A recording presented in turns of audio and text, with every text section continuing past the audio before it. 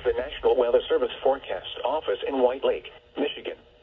The preceding signal was a test of the public warning alarm system for NOAA All Hazards radio station, KEAST-C63.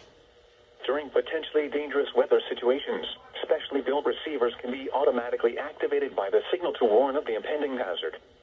Tests of the signal and receiver's performance are normally conducted each Wednesday between the hours of 11 a.m. and 1 p.m.